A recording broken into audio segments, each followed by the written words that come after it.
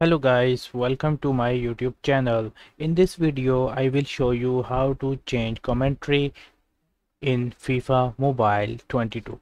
So if you don't know how you can add commentary in FIFA Mobile, you are at right place.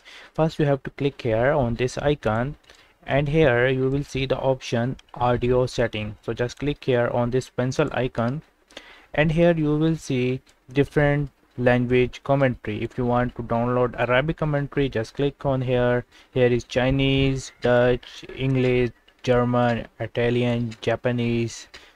There are many languages here.